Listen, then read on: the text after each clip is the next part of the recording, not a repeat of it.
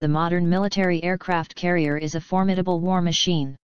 It is essentially a mobile airbase, capable of deploying a country's aerial force anywhere around the globe, regardless of distance from its home country.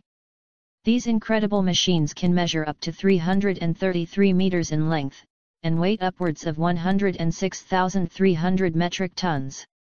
The largest carriers can carry as many as 90 airplanes and helicopters, with a full complementary crew of 3,200 seamen and another 2,480 airmen. This video will show you the history of the aircraft carrier, from its beginnings to the mighty supercarriers of today. The aircraft carrier's beginning dates back to the 19th century, where floating barges were used to anchor hot air balloons for observation purposes. In 1840s, the Austrian Navy used hot air balloons in a failed attempt to drop bombs on the city of Venice. During the American Civil War, the United States used gas-filled balloons for long-distance observation of Confederate forces. The fixed-wing airplane became a reality in 1903, but it took only 8 years for the French Navy to construct a seaplane carrier.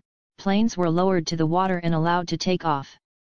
In January 1911, Eugene Ely became the first person to land and take off from a stationary ship. In 1918, the British Navy converted the HMS Argus into the first flat-topped aircraft carrier. By the mid-1920s, several navies around the world commissioned the construction of flat-deck aircraft carriers. These were usually created using existing ships that were modified to fulfill their new roles. They played a significant role in World War II. Towards the end of World War II, the emergence of jet-powered airplanes prompted significant changes to the design of the aircraft carrier, introducing an angled landing strip, 9 feet off of the carrier's main axis, allowing for safer landings. If a pilot were to land too fast and miss the arrestor cables, they just need to increase speed and take off once more, without risking the rest of the ship. Another improvement was the introduction of the catapults, which are used in modern carriers to launch planes at high velocity. The 1950s and 60s rise of the nuclear age, an invention of the helicopter, and both these innovations brought a new era in aircraft carrier design.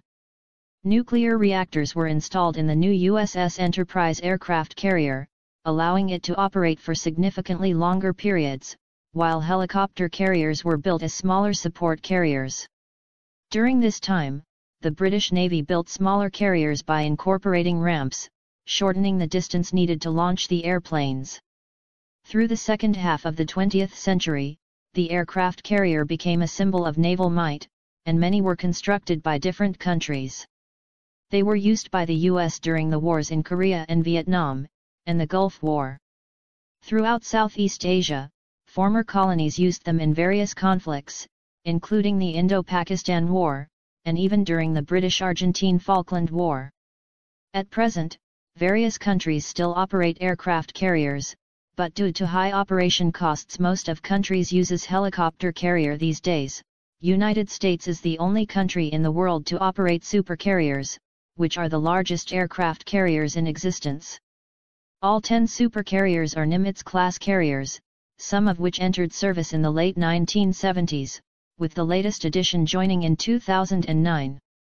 Future plans include 2 Gerald R. Ford-class supercarriers, while the UK is also constructing a couple of Queen Elizabeth-class supercarriers. The American supercarriers will introduce a new type of catapult, an electromagnetic launch system, which uses magnets instead of steam to accelerate planes off the deck. These new supercarriers will also utilize the newest radar technology, advanced countermeasures, unmanned drones, and much more. Thanks for watching. Subscribe for more. I'm working on it. Stay safe.